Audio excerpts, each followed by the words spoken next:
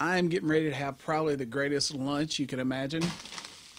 Some pretzels and an energy drink. Don't drink energy drinks. What's up? What's up? What's going on, Crossroads fam? Wow, what a day yesterday was. I hope that you are all okay. I know I've spoken with one of our students whose house got some damage, but I've not heard of anything terrible. Of course, any damage that you have occurred during the storm is terrible, and I want to help it any way I can. So if you've got something going on, please send me a message. Let me know. I want to come help you. I've tried to reach out through Remind. I don't even know if you guys look at that stuff. I don't even know if you're going to be looking at this. If you do, know that I'm just a phone call away for anything I can do to help. What I did want to talk to you about, though, is the devotion that we're doing. I hope you guys are doing the devotion. I have no way of knowing if you're doing devotion. I have no way of knowing if you're actually watching these videos. My prayer is that you're doing both of those, that you're getting these daily hopefully words of encouragement, and you're following along the devotion. You know, we talked our first week, we started talking about the anxiety. And you all, many of you have reached out and said that you deal with anxiety issues and things that bring you moments of anxiousness. And then last week we talked about our dreams. A lot of times we're anxious about dreaming. We're afraid to dream because of fear of failure, fear of being made fun of, a lot of things that cause us. And one of the things that we're seeing is anxiety plays into a lot of different parts of our life. The new devotion that we're doing today, starting today, it's a 7-day devotion. The new devotion that we're starting today is by Kyle Idleman, and it's called the Aha. Not the Aha, it's just called Aha. Here's a picture of it. Let's put it right here in front of my face. Boom. Aha is one of these things that we have those moments in our life. Those moments of, you know, you might not go aha, and your parents are probably going, take on me. It's a song from the 80s by a group called Aha. Different. Aha is one of those moments where things just click in your mind. You're like, whoa. Sometimes it's realization of things. Sometimes it's a call to action. And what we're looking at in this devotion is, as Kyle Idleman wrote this book, he's talking about the thousands of people that he recorded their aha moments, and he wrote about what that was and how they acted on that.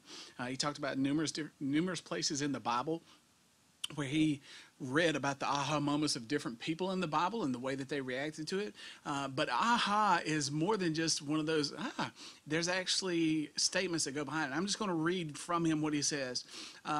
It says, aha always has 3 key ingredients. If any of these 3 ingredients is missing, it short circuits the transformation process. One of the things that we've talked about before is transform, to change who we are, transforming ourselves by the renewing of our mind. More than just a physical transformation, more than just a mental, emotional transformation, but a spiritual transformation, something that starts from the inside, and then, of course, it is seen on your outward appearance. It is seen outwardly because people can see there's something different in you. That's one of the things that we talk about, and a lot of times what keeps us from truly transforming what we are to what we know we should be brings us back to our anxiety.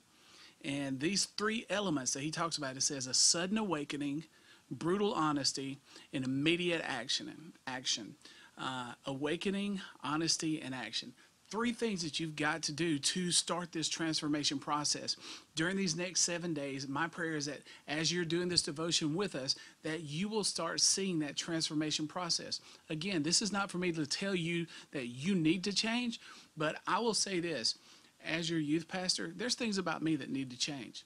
So this is something that's, all of these devotions, I'm not just passing them out to you. I'm following along with you, and they're helping me out. I would love to hear what God's saying to you during these devotions. Shoot me a message on this number. We're going to put it this way this time. Yeah, right. Well, it's probably going to be further over here. Yeah, right in there. Shoot me a text. I would love to just hear what God's saying to you during this. This is our text me number. Again, when it comes to me, I don't know who you are unless you want to put your name in there. But I just love to hear, one, that you're actually doing it. 2, that God's speaking to you through this. Again, I know sending messages to me is kind of like having to talk to your parents. I understand you'd rather talk to them probably than me, but I miss you guys, and I'd love to hear from you. Anyway, a lot of stuff going on. Praying for you every day. It's almost 11 o'clock as I'm filming this, so I'm about to take some time and pray. I'm going to eat my pretzels, and I'm going to keep working. I'm looking forward to the day when we are able to come back together. I miss my community. But until that day comes, know that every day I'm praying for you and I love you. I'll talk to you soon, Crossroads. See ya.